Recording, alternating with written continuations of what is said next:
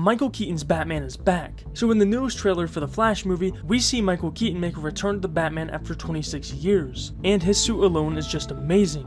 I love how they were able to upgrade his suit while keeping it true to the old films, although I feel kinda bad for Michael as he won't be able to move in it at all.